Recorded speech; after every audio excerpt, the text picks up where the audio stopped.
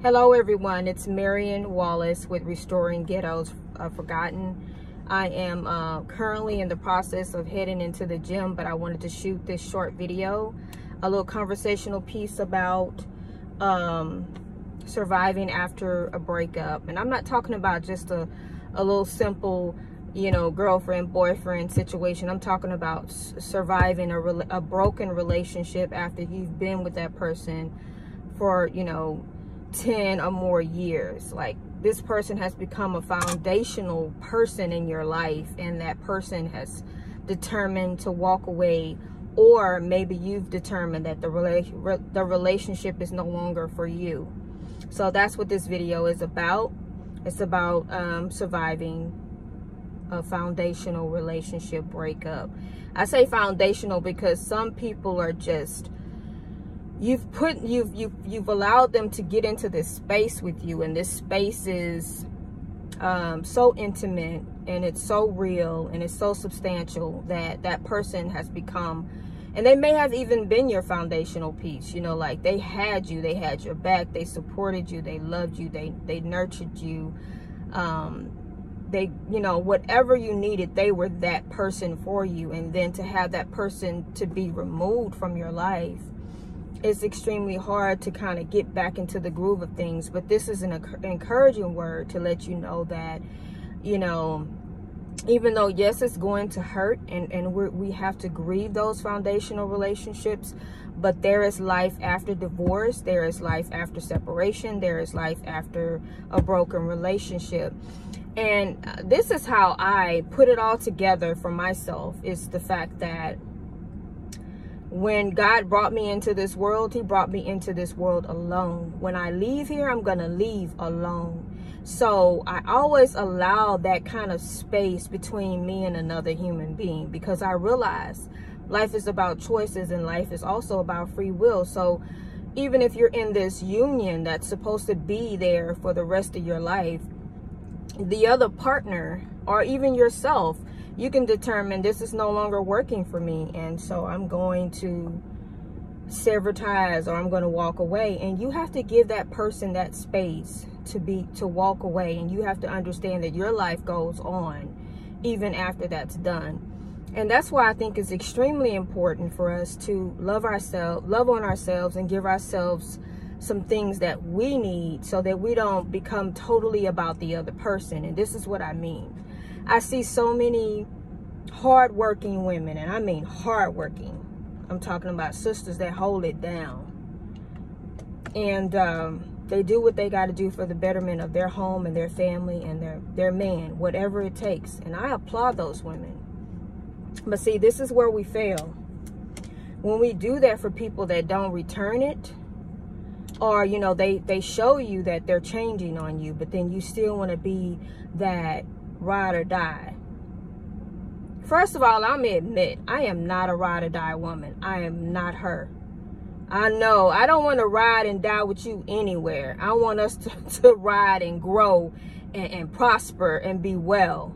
I'm not riding and dying with nobody. I don't know where they get that term from, and why the black woman has to be a ride or die. No, ladies, we do not have to be a ride or die. We need to have a partner that's reciprocating, that's loving us, that's covering us, and that's going to protect us along the way. We shouldn't be the one that's doing that, because a lot of women take on that role.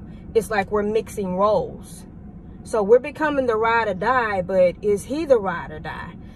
As soon as times get a little shaky or things change, he want to bounce and leave, but you've been that ride or die. I'm telling women today, stop claiming that, because this isn't about struggle love. Enough with that struggle love stuff. Enough with us proving ourselves to these men. If a man can't see your value just by the way that you carry yourself, how you take care of your business, how you treat other people, and he still wants more proof because he want to take you through hell and back, he is not the one. He is not the one. So this message is for sisters all over. Do not lose yourself in a man, because at the end of the day, you're all you got. And that's why I've started this encouragement and celebration of womanhood and sisterhood, because we really are all we have. At the end of the day, our children grow up, we nurture them, we love them, we support them, we even give them our last.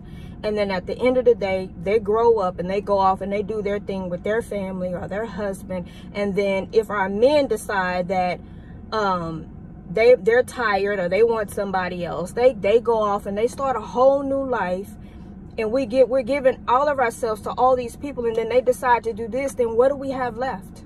What? Save a little bit for yourself, ladies, save a little bit for yourself. A little self-love, a little self-worth, a little care and concern. Be kind to yourself, speak kindly to yourself. So what? Even for the people that knew, because I was one of those people when I made that decision to be with somebody that I knew that's not what God wanted for me. But for whatever reason, I had to have that person. And trust me, I learned some valuable lessons in that relationship. And so we have to ask ourselves, before we even enter into the relationship, is this somebody that God would want me with, or is this somebody my flesh wants? Because a lot of times we make decisions on being in a relationship based off of fleshly desires and superficial, surface-based stuff that people show us. Like, you know, they're funny, or they're smart, they're handsome, you know, they have a nice body, and they have all these things. They're, you know, for the women that make lists, they're you know, they have everything on your list, but do they have what you need internally in your soul? Like, can they feed you spiritually, you know, emotionally? Can they feed you? If everything is just so surface based, honey, you're gonna end up so empty at the end of that relationship. You're gonna be like, why did I do that? So this is just a challenge to women all over the world that decides to look at this video, whoever decides to look at it.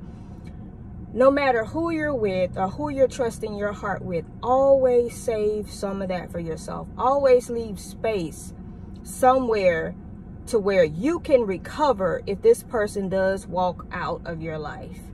It won't be an end all. It'll just be that our time is up. You know, it was some great moments there. Celebrate those moments. Grieve the hurt and the pain if that person has caused you any. Forgive them and move on. And just, this is the way that I look at it is, no matter how much I may have loved a person, how much I thought that was the one or that was my soulmate, I felt like if God allowed him to walk out of my life, then God has somebody better for me. And that's how I was always able to get over a breakup or a heartbreak, because I was like, well, that just meant he wasn't the one. And then I stayed encouraged because I know, well, if he wasn't the one, I know that God has somebody just for me. And I'm not going to give up on love because somebody, you know, couldn't either see my worth or we just weren't fit. A lot of people, we come together with people and we just we're not cohesive. We don't fit. Sometimes more than not, one partner is putting in more work than the other. I mean, but that's all done. Like, a lot of times, some of the stuff we go through, we see the warning signs way before we have children with these people, way before we marry these people, way before we buy houses with these people. There's like red flags going off all over the place. But because our flesh, because we're so lustful, we have to have that person, including their heartbreak. And I'm telling you, ladies, now it's time out for that. It's time for us to slow down, understand our worth, and really get to know and decide and decipher if this is the person that I want to spend the rest of my life with, or even if they may not even deserve your time. But we won't never know that if we're just looking at the surface. If we're in our flesh all the time, we're going to miss maybe what God really has for us. So this is an encouragement to encourage people that may be going through a foundational breakup with someone that they've been with for a long time. I'm here to tell you, ladies and sisters, that if God allowed that relationship to end, excuse me, My allergies. I haven't taken my allergy pill and I know better. But if God has allowed that a person to walk out of your life, or for whatever reason you decided you don't want any more pain, and you're done, then you have to know that there's somebody better for you. You have to know that this isn't an end all, that your life goes on even without that foundational person. And I encourage you to love on yourself a little bit more, to take care of yourself, to speak kindly to yourself, and to do work. I mean, and I want to touch on this topic too, because a lot of times, you know, we're so good at saying all men are dogs. They're no good. They just want to come into our lives and use us and hurt us. But who's picking these dogs? Come on now, ladies, let's get real. Who's picking these dogs? If that's all you've ever had was a dog, was a man that would go out and cheat with anything and anyone, a man that didn't have any moral compass, he did anything he wanted to do, when he wanted to do it. I mean, you picked this brother. So let's be real with it. We got to check ourselves too. We got to understand if there's something subconscious in our mind telling us that we don't deserve good men. That's why we want the bad boy, you know. Think about that.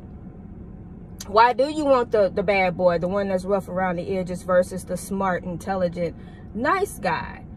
There's a reason behind that, and it ain't just physical. It's deeper than that. I had to figure that out myself. I had to figure it out. You know, are we picking people similar to our fathers? What is it? You know, and I won't go too deep into that because I want to cut this video short, but I'm seeing some things transpire, and I just want to encourage my sisters because I've been there. You know, I've been the one that was hurt and I had to let go of a foundational relationship for the betterment of myself. And I had to grieve that relationship, and it takes a little time. But as long as you're doing it the right way, you're praying about it, you're going to your source, God, which is God is your source. You're going to him and you're asking him to purge all of these toxic feelings and toxic thoughts and hurt and pain out of your heart, so you can have a clean heart. And you're going to forgive all the wrongs, even forgive yourself, because I mean, we have to be culpable in some of, especially some of these bad relationships that we've been in. I'm talking about bad. We have to be culpable in picking that person. And why did we pick that person? We have to deal with those issues, ladies, because if we don't, we're going to keep picking the same brother over and over and over again, and we're going to keep getting hurt. And I tell you what, God did not put the black woman on this earth to suffer her whole life. That is a lie from the enemy. That's why I say stop talking about you a ride or die, because I tell you what, a brother take your, I wanted to say something else, he'll take you there every time. When you say you were a ride or die, stop claiming that. We're precious. We're God's gifts to the world. We're solid. We're most of us are loyal, and we're strong women, and we're creative, and we're beautiful, and we're confident. We got all of these valuable traits within us. Why do we have to seek down so low to accommodate some of these men? No, keep your standards high, regardless of what the world says. You want somebody that's going to know how to treat you and love you and compliment you. And so that's what this is about. It's about us raising our standards up and doing our work. Because I don't care how perfect we try to pretend to be. If we're constantly in these abusive relationships, in these one-sided relationships with these men that are cheaters and whores, and I'm gonna call them what they are, and liars and thieves, we have to check ourselves and say, why is that the type of man that I'm attracting to me? And why? Because you can attract people to you, but you make the choice of whether to entertain them or not. Why am I entertaining these men?